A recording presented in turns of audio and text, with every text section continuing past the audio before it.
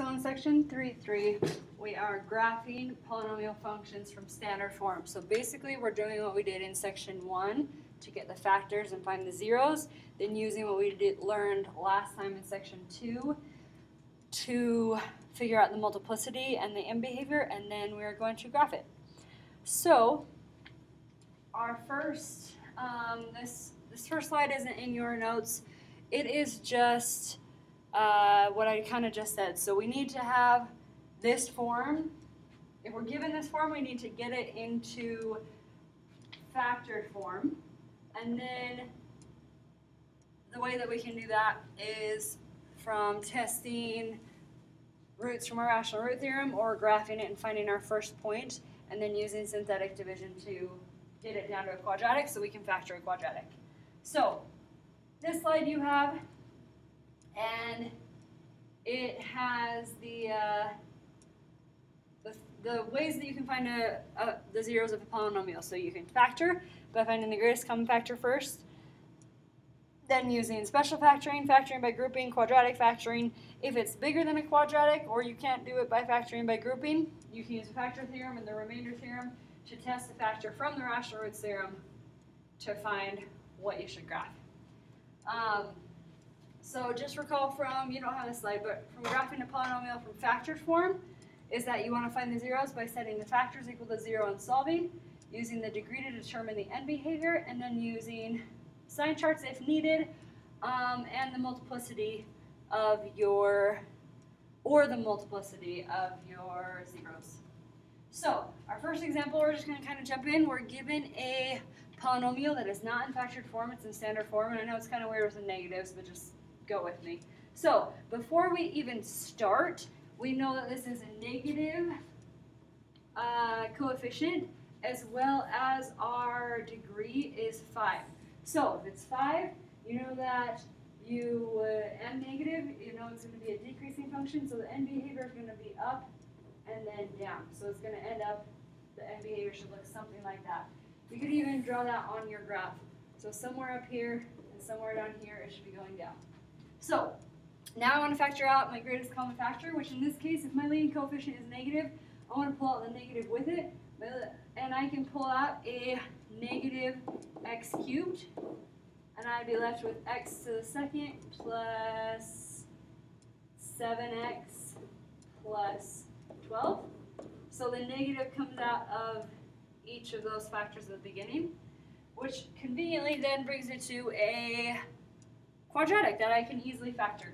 So this ends up being that negative x cubed stays out there. You can use a hippo butt to factor that. So factors of 12 that add up to be 7 are positive 3 and positive 4.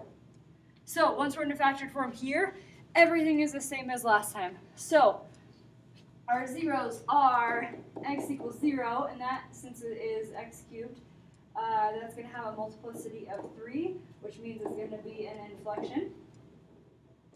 And then we have x equals negative 3, which is a multiplicity 1, which is going to go straight through. And we have x equals negative 4, which is going to also be a multiplicity of 1, which means that it's going to be straight through. So if this is me, instead of using a sign chart, I typically like to just think of it logically, but you can use a sign chart if necessary, that we did last time. So I'm going to plot my zeros, which are at 0, negative 3, and at negative 4. And I know that my end behavior already because it's a negative odd function. So the inflection occurs at 0, 0, and then the rest of them are just straight through. So I can go ahead and sketch my graph by coming down, going straight through 4. I'll redo that. So straight through 4, negative 4. Comes back up, goes straight through negative 3. Then give yourself some space so that you can show that it slides through. Oh, that was terrible. So I'm going to try that one more time. It's going to come down, straight through, slide through, and then down. That's a little better. So slide through is that weird little cubic type of function. Okay, This next example is the only one that is not in your notes. but I'm going to go ahead and do it just so it's in the video so you have it. So in here, I could try and factor by grouping. That's what I would always do first rather than trying to use synthetic division. So there's no greatest common factor, but I'm going to try factoring by grouping. I can factor out an x squared from the first term, which would give me x plus 3. And I can factor out a negative 4 from the second, which would then give me x plus 3. So when I factor that, I can pull out an x plus 3, and I'm left with x squared minus 4. Is that completely factored? No. So I need to keep factoring it. The x plus 3 is completely factored, but x squared minus 4 factors to be x plus 2 and x minus 2. Now I have my polynomial in its factored form, so I can find my zeros. So my zeros are going to be x equals negative 3 with a multiplicity of 1, x equals negative 2 with a multiplicity of 1, and x equals positive 2 with a multiplicity of 1. So all those are going to be straight through. None of them are inflection or bounce. Oh, and I forgot at the beginning, I could have done this at the beginning, I have a degree 3, which means that and it's positive, so that means that my end behavior is going to be increasing. So it's going to be like that. So if I draw that on my graph just so that I have it up there, then I can plot my zeros at negative 3, negative 2, and positive 2. So it's going to go straight through all of them, no bounces or inflection points. So it comes up, straight through, straight through, straight through, and up to the right. Cool. So that's the only one that you do not have in your notes. If you want to write it down, you can. You don't have to. The next two, these last two, you do have in your notes. So find the zeros of the polynomial and graph. This one, if I tried to, well, let's do this. Greatest common factor, there is, oh, sorry. I always forget this. We could do end behavior first. So our degree is 4, and it's positive, which means that our end behavior is both going to be going to positive infinity. So I can already put my end behavior on my graph. So then now I can factor the greatest common factor, which is an x. I can pull out an x, have x cubed plus 4x squared plus x minus 6. And I could try factoring by grouping. It's not going to work. So I could use the rational roots theorem.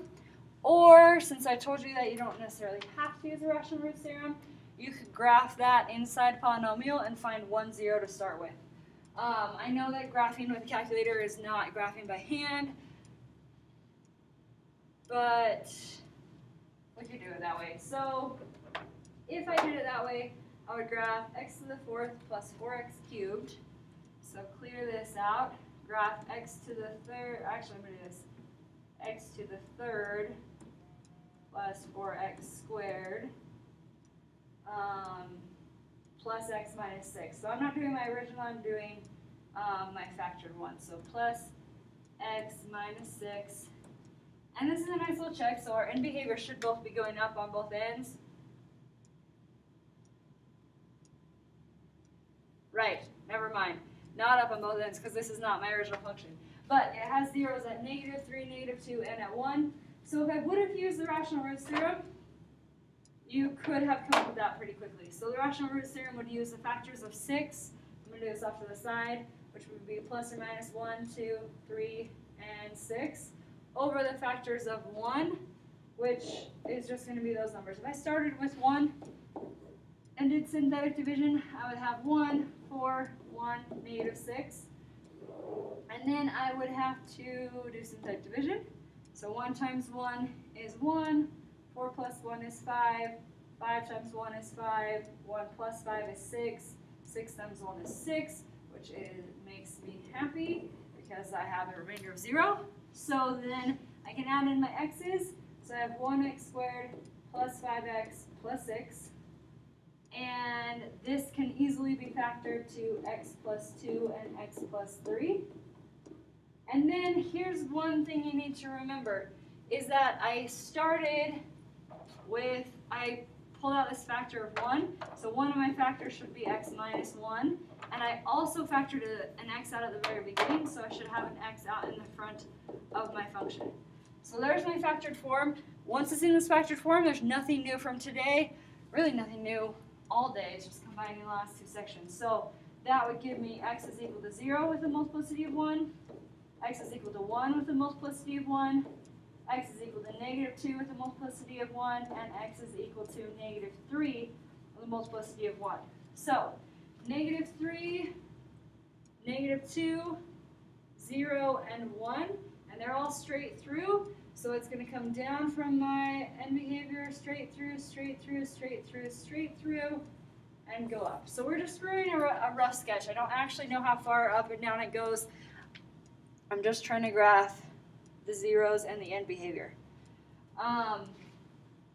Cool. So the last one is this. If you want to pause this video right now and try this, that would be a good plan. And then check yourself in a minute or two. So I would go ahead and I could try factoring by grouping, not going to work. I could try factoring greatest common factor, not going to work. I should maybe write down the degree is 3 and it's a positive, so it's going to end up being like this somehow. So my end behavior is down here and up here. So if I don't know any zeros, I could use, this one's really easy to use rational root theorem because the potential roots are plus or minus 1 and 3 over 1. So let's just, I'll just do this since I don't want you to use a calculator necessarily. So if I tried 1, I would have 1, negative 1, negative 5, negative 3.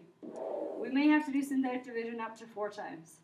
So that would give me 1. 1 times 1 is 1. That's 0. 0 times 1 is 0. Negative 5 times 1 is going to be negative 5, which is going to give me a negative 8, which is not happy. I don't want that. Okay, so I'm going to undo that, and let's try negative 1. So negative 1, 1 times negative 1 is negative 1. That would be negative 2 times negative 1 is positive 2, which gives me a positive 3. No, negative 3. And negative 3 times negative 1 is positive 3, which, yay, is 0. I'm happy about that. So negative 1 is my factor, well, it's my 0. So I would add in 1x squared minus 2x minus 3. This is going to factor to be x minus 3 and x plus 1, plus my factor from the negative 1, which would be x plus 1. So if you notice, we have two terms that are x plus 1. If you rewrote this, it could be x minus 3 times x plus 1 squared, which is maybe important to write it like that so that when you find your zeros, x equals 3 has a multiplicity of 1, but x equals negative 1 has a multiplicity of 2. So if I plot those at negative 1 and at 3, remember a multiplicity of 2 means that it's going to bounce. Multiplicity of 1 means that it goes straight through. So it's going to bounce at 1, negative 1, and then it's going to go straight through 3. So it comes up, it's going to bounce, and then straight through at 3.